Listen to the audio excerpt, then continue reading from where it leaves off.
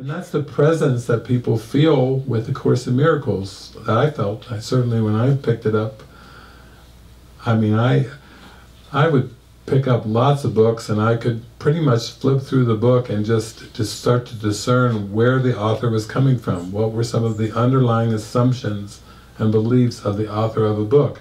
Not with the Course. When I picked up the Course, I lost my breath.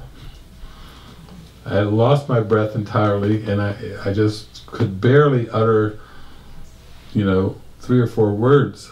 Who wrote this Course?